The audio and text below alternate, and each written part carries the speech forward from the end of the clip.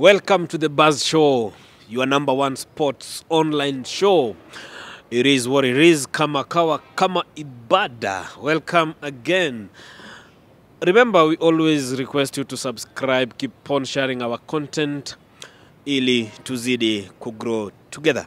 Now, football or any other sports inahitaji vitu mob sana, ikiwemo players, coaches, na pia fans. And most of the time, fans play a very big role in growing our game. Besides our fans supporting teams and giving our players moral support, they have a life they live.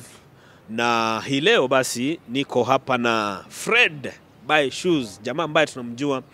He is a very strong football fan. Tunataka kushare na yeye story kidogo aweze kutuambia kuhusu life yake, passion yake in football. Na vile vile kuna kabiashara, najua amejenga wase wengi hapo nyuma. Kwa hivyo usicheze mbali. Bro, ni aje? Fiti mosh. Karibu the Buzz. Asante sana. Umesubscribe? Mapema sana. That opportunity nashukuru ya kunipa tuweze kuongea mambo mob, na hayo patalano leo tunatusikiza na tutasaidiana zaidi after hapa pia. True. So Fred, mi nimekujua kwa vitu mob, lakini unajua hii this is a sports channel, so tutaanzia hapo tu kwa ball. Umeicheza ball? Honestly sijaicheza ball mimi, but passion ile nilikuwa nayo in the recent past, maybe for the last 7 or 8 years, imenipush kupenda ball sana. Najaribu kulearn vitu 2-3 out of it, but mimi ni serious fan wa ball. Fans wengi wa ball wajuangi kucheza ball apparently. Ni mdomo tunapiga tu huku nje. Lakini kucheza ngumu. Lakini ile kidogo ile nini, ile ya mtaa najaribu. Sistako Sharinyo DJ alikuwa mchezaji mzuri sana wa ball. Yeye talent alitoa wapi? Sisi yangu ni msewa bidii sana. Bidii. Yeye chenye nataka kufanya nafanyaga na roho moja. Passion ya ball I think alitoa pale tu mtao Kongo. Kulikuwa na mademole walikuwa mabishi zake wengi walikuwa ni za ball. So yeye alikuwa lucky kuianza mapema. Na hivyo tu akaendelea akajipata mahali. Siku hizi hiyo ball ndio imemfikisha place yuko anakulia. We thank God. But passion ilitoka tu kwa mtaa. Yeye alafu kuna sisi yangu pia mwingine mbigi anaitwa Lili pia. Yeye pia alikuwa footballer kidogo, but aliacha hapo katikati, sijui shida ilikuwa gani. So Sharinyo, tumesikia ball imekupeleka far. Cheza kiwewe. Size ni excel. Lazima tufanye usangwenya kidogo. So bro, passion yako ya football imekuja. Kwanza hebu tuambie una support timu gani hapa nchini Kenya? Hapa Kenya sana. By default mimi ni fan wa Gor sana. But since napenda football, support yangu inaenda kwa timu yote inacheza ball fit, na timu yote yenye management yake inaweka wachezaji wake vizuri. Support yangu nawapea vizuri sana. Sababu ni rare sana saa hii na economy ya Kenya kupata timu ile inashughulikia wachezaji wake vizuri. So I think tukianza support kutoka hapo yenye timu yenye na support wachezaji wake vizuri, tuipate support pia, hizo timu zingine zitakuja kulana. Because ball si mimi niende nijibambe, na yule msanii anacheza ball pale chini atakuja anze kuniitisha tena, hebu nisaidie na so nirudi home. While mimi nimejibamba na sifikirie ana filaja after kunibambisha nikienda grao. So but acha niseme mimi ni fan wa Kogalo sana. Najua watu wengine wenyewe wananionaga na majezi zingine, but hizo majezi zingine ni si usangwenya. Ni mabeshte zangu sana, ni mabeshte zangu wengi wako kwa management ya football. So ile msana anakuambia Freddy kuja uchukue jezi ndio hii, pia si va jezi yetu. Siwezi kataa sababu mimi ni Mkenya, hii ni ya Kenya, lakini hiyo nikipewa jezi ya timu fulani inacheza against Gor, rest assured nitavaa Gor kwanza ikicheza. Mkiwashinda alafu ndio nitakuja ndawa consider. Ni kitu kipi moja unaweza sema niko proud of this kwa hiyo timu yenu ya Gor Mahia? Gor iko na vitu mob sana za kuwa proud of. Apart from management, watu wanasemaga sana, siwezi sema ile kitu sijui. But mob ikisemwa jua iko. Ndivyo tu sitakangi kujiinvolve sana sababu iko beyond mimi. Mimi yangu ni kwenda ground niende ni support team ile inacheza. But kitu ile na nime proud about Gor ni achievements zake, despite hizo mambo mingi zinapitia. Unaweza notice kuna wachezaji bado hawezi toka Gor. Wakienda huko kafu na wengine wanalala chini ya bench mahali saa zingine highlights kidogo, lakini utapata bado hawezi toka tu pale. Si unajua kuna wachezaji bado kutu pale Gor. Atakwambia atulipwi sijui nini, lakini yeye anajua tu analipwa. Hizi zingine atulipwi ni za huku zingine za kupeana tu pressure. But naweza kuwa proud that wameza achieve so much. Ukiangalia na vile football ya Kenya na run, achievement ya Gor iko imestruggle lakini wako mahali. Alafu niambie kitu moja yenye Gor ishawaifanyika pale Gor ukaibika, yani ukafeel ai, yani kitu inaweza tufanyikia sisi ukaboeka tu sana. Ilikuwa kwa Igrao. Ilikuwa mwaka gani hiyo? Hata sasa kumbuka ile Thika story ya Thika. Hiyo niliona baba wanalia hapa, mimi bado I think ndo nilikuwa nimemaliza shule hapo hiyo time. Ilikuwa embarrassing. Ndio nilikuwa naanza kuwa fan wa ball sasa. I think football watu wameka emotions sana vile inafaa. Sababu kama unapenda kitu, ukilose, ukilia, inamaanisha ulikuwa unapenda hiyo stuff sana. Hiyo ndio ilikuwa maybe the lowest moment zangu na team. Hizi zingine za labda hatujashinda ligi on a normal circumstance, apart from here Thika yenye ilikuwa imekaa after a very long time, ilikuwa ni ile unataka kupata. Hizo zingine za kawaida. Hizo zingine zenye Tusker zingine nimepata, sijui akina nani wamepata. Hiyo ni kawaida. Mmecheza lakini hamku manage. Hiyo ilikuwa manageable, but ile Thika ilikuwa hatari. Ilikuwa hatari. Now wewe kama fan wa football, kuna family ambayo tulikuja tukakuwa nayo inaitwa Wadau. Unaweza semaje kuhusu hii family? Yani ni nini mtu anaweza jivunia kwa fan wa football wa Kenya through that family ya Wadau? Through family ya Wadau watu wako pale na interest tofauti. Watu wako na interest tofauti. Wengine wanataka kunetwork, wengine wanataka kujijenga financially, wengine pia wako pale tu sababu hiyo ni place watu wako like minded wako.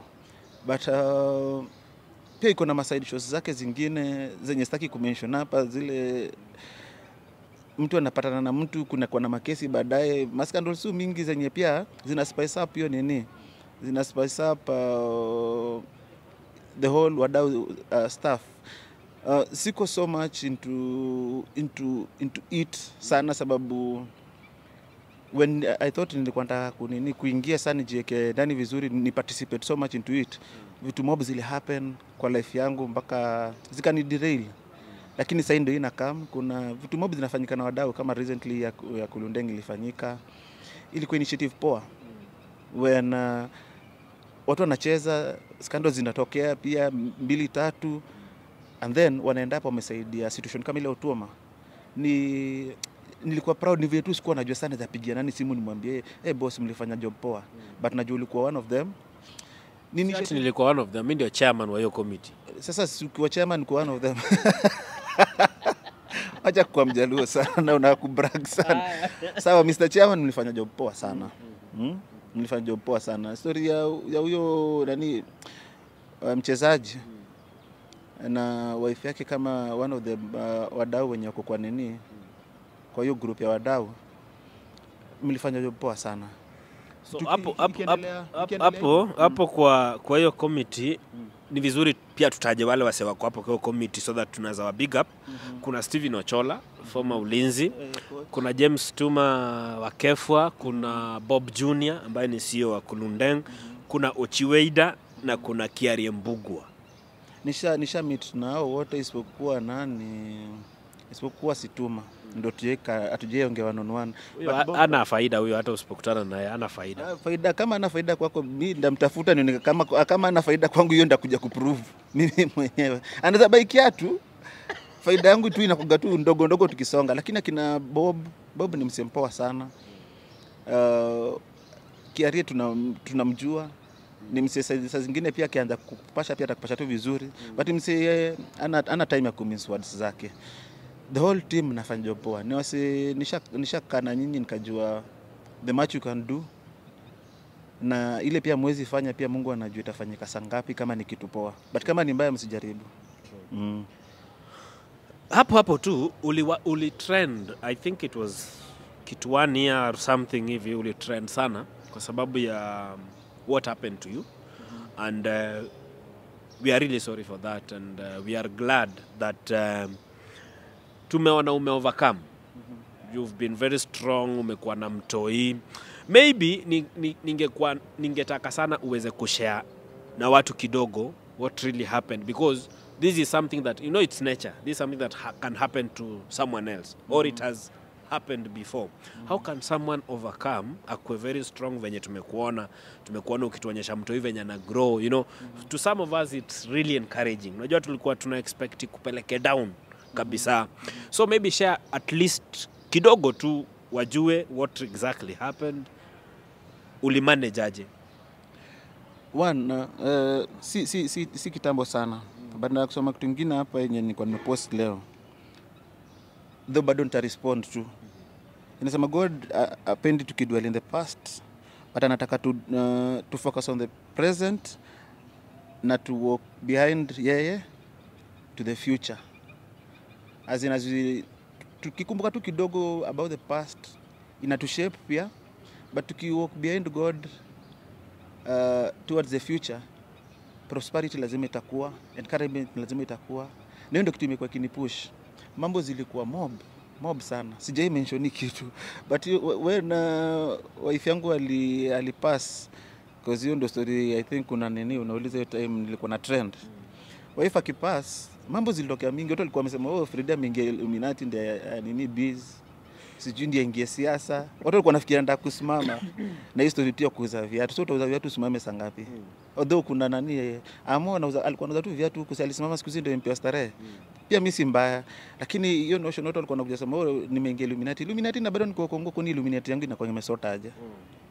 Ilikuwa na pressure mob that was, sijui mimi nimesin sana kushinda wase wengine, mpaka watu wana mention vitu zingine, mpaka unajua ni mimi wanaongelea mimi Charlie ya Purity ama ni Freddy mwingine.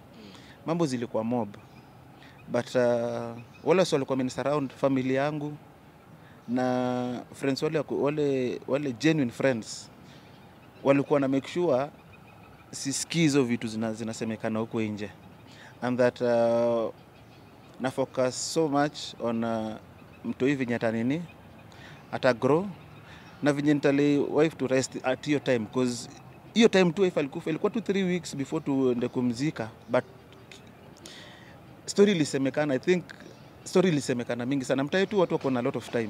Kongo watu wako na lot of time. Wana kujua kushinda venye hata unajijua. Saa zingine utajiuliza I think unaongea msemo mwingine. Mtu akwambia ni wewe. Unamwambia tu ni sawa basi. Kama ni mimi basi ni sawa juu. Sasa kama unajua siwezi kuconvince, otherwise kama ushajua ni vile kuko. But watu wako na pia a way of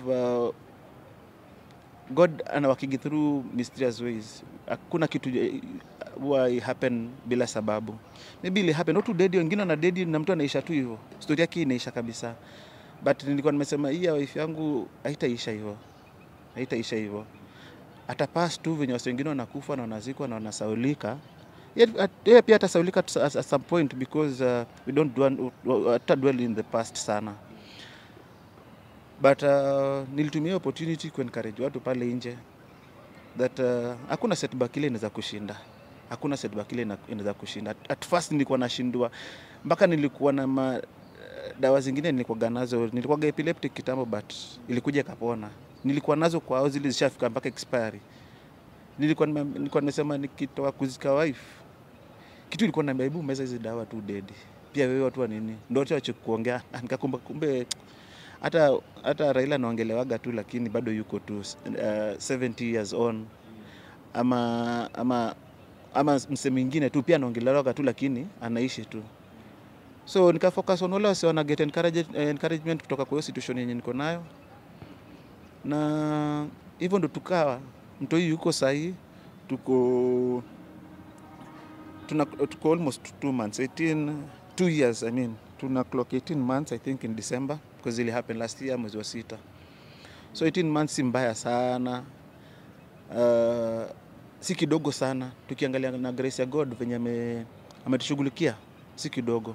Of course, support imekuwa ikikam hata kwa wadau wenyewe. Wengine labda wako wananijua, that's why hawakuweza show up. Selene ilikuwa in need, but rest assured, siwezi blame mwenye show up. Selene alikuwa wale wali show up walikuwa good enough.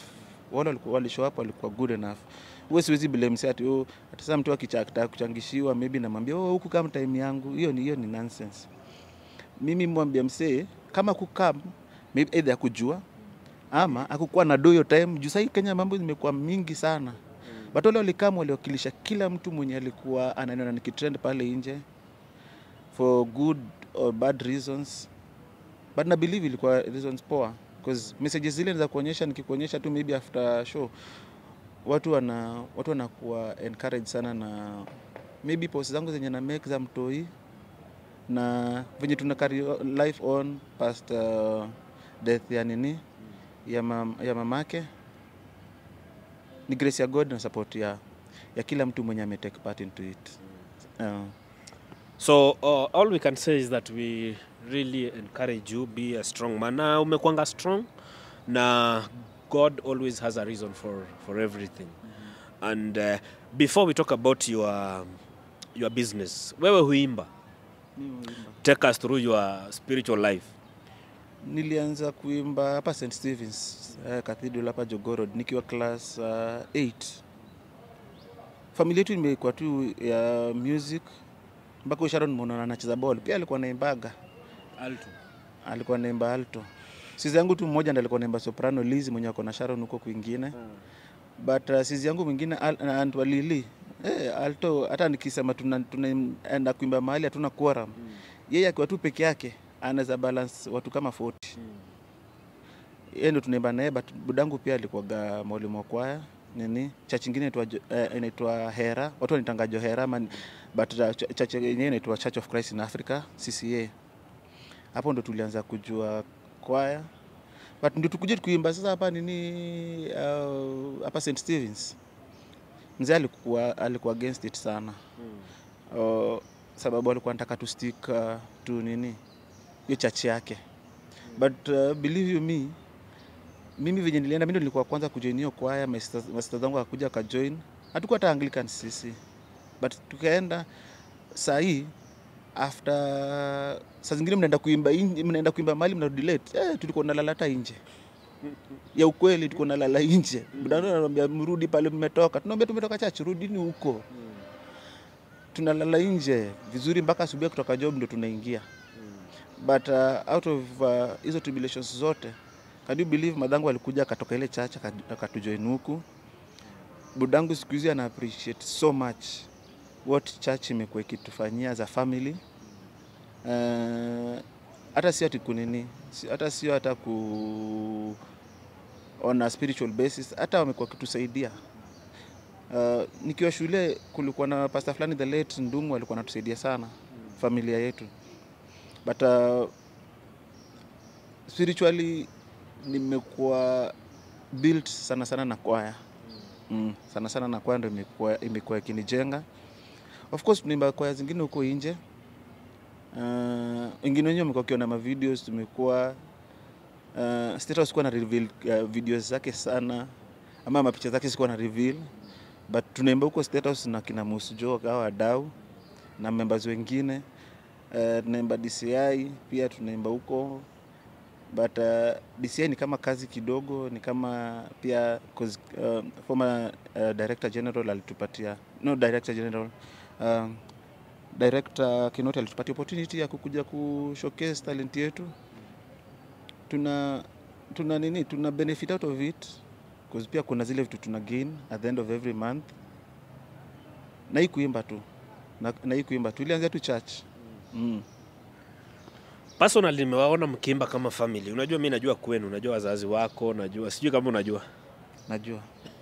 Najua. Hapo kwa wazazi ndio sijui. Na unatujua sisi wengine wenye tumebaki kwa ground lakini sasa kama najua kwenu nitakosaje kujua wazazi wako? Hiyo kujua kwetu labda umenisurprise. But nashukuru. So ukumbuki tukiwa kwenu matanga ya Des. Nakumbuka. Ni venye hiyo time sikuwa keen sana on wadau. But wadau waliplay a very big role back then. Wadau walinini sijui mbona sija mention. Hiyo time kama si wadau mabeshte za Sharon, kwa Sharon alikuwa so close huko, sisi tulikuwa tumeshikilia chachi pande nyingine. Wadau waliplay a very big role. I think Sharon hajaisa hiyo story. Tulikuwa. You were there. Walicheza very big role. Kama si nyinyi, I think tungekuwa bado tunalia mpaka leo. Tungekuwa tunalia mpaka leo. Kwa hiyo mtu wetu alikuwa sick for like 13 years hakuwa anaongea. But beba hiyo burden na sisi.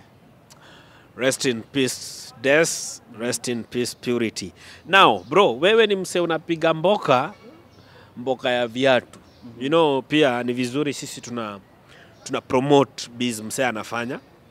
So nataka tu tuambie kuhusu biz yako, unauza nini, unapatikana wapi, kama unafanya deliveries nini, as in sasa promote biz. Kwa majina zingine apart from kuitwa Freddy ama Baba Ivana naitwa Buy Shoes sana ndio wanajua nao kwa mtaa. Ndio nimejaribu kufanya pia branding yangu ndogo. Anauza menswear mostly, but ladies hatuwezi shindwa kupia kutafuta vitu zao. Menswear online sana ndio niko visible sana sababu place shop iko watu wengi wanasemaga ni far, but watu wako comfortable na kubuy vitu online nowadays because ya trust ile tumejaribu kuweka. Watu wengi wanauzia viatu like 70%, wengi wao tujaona na hivi. Nile tu confidence ile wasao na nini, watu wanakupea nyosha buy viatu before wanakupea those endorsement. Msemo mwingine anasema msee yako trustworthy pia, wacha tu buy viatu kwake. But mostly na deal na men's, official na casual. Vitu zangu ni fit. Maybe show ikiendelea unaweza kuona scroll. Natumia tu majina zangu IG, naitwa Freddy Kodhiambo HSC. But then mimi ni head of state kwa Bendi, sijui hiyo sijasema kwa nini. Alafu na Facebook natumia Freddy Kodhiambo Were, Instagram Freddy Kodhiambo, Freddy_Odhiambo_HSC. Huko ndo utanipata. Facebook I think it'll turn into page juzi. So Freddy Kodhiambo Were ukinipata huko utaniona na mtoi, sishangae ni page ya biz na ni page ya family. Because ya trust ile ya kubuild na watu, unajua ukisell tu vitu online and then watu waone face behind kitu, kutrustika ni ngumu. So tunaweka tu cause clients wangu ndio wamekuja kwa friends. Clients wangu wamekuja kwa friends. Friends ndio wameshindwa kukuwa clients. But wengine pia wanajaribu. So huko ukipata na mtoi pia nikuonyesha tu that support yako ya kubuy viatu inatupeleka poa mimi na mtoi wangu. That's why utatupata pia pale. And then pia ndio nipe wateja wangu pia personal attention. Sitaki kufungua page ile msata uliza kiatu sahi. Alafu niko hii page nyingine sijamjibu na mjibu 2 hours later. So afadhali tu niko tu na page moja yenye naweza fanya biz na niweze pia kwa tu visible pale kwa social media. Wadau mazee tu support Fred kwa bizi yake. Mnajua viatu zake zinakuanga noma, ukivaa tu unasikia raha. So bro, because of time ningependa uweze kutupea parting shot yako yenye maybe something you want to share with us. Sija mention that hata niko na team ya nini ya ball. By the way, watu wanafikiria ni joke. But team iko pale nje. Wachezaji wamekuwa na very hard time. Msee ako na passion ya ball, but saa zingine anataka kwenda kucheza tona mahali ana facilitation. Mimi nitafuta tu kwa mabeshte zangu hapa niwaambie niko na team niko nayo hapa. Sasa nataka kwenda kucheza ball, nitumie 3 niwapate hata fare aende. Team yenyewe ndio hii inaitwa hapa Buy Shoes FC. Sababu nimejaribu ku maintain hiyo brand moja. But parting shot, kama naweza sema what I can say is that challenges zinaweza kuwa since ni share sports na pia real life experience, challenges zinaweza kuwa if I could just mention. Wachezaji wamekuwa na challenges so much. Wengi wao wanakujaga mpaka tunaongea mtu ana hata vinyata kula labda usiku. And then mseo labda unaonaga pale. Msana anakuambia maybe hata nataka commit suicide, mwingine anataka kuachana na ball. But challenges zikuwa, challenges haziwezi last forever. Tumia challenges zako kama opportunity ya kukupush forward. Mimi sikukuaga hivi before wife yangu nini apasi. Hiyo naweza sema for real. Sikuaga hivi vinyo sana niona sahi. Challenge ilikam, wife akapasa akaniachana mtoi. Do you believe your challenge ndio ilinipush mpaka sasa watu wanaanza kuniona after you kutrend? Imenisaidia biz. Imefanya hata huko nje wasio wamejua Freddy anaimbaga. Because hiyo time one wife alinini nilikuwa na post a lot of videos za kuimba nini. Ikaniweka pale nje. Watu wakakuja kuniona.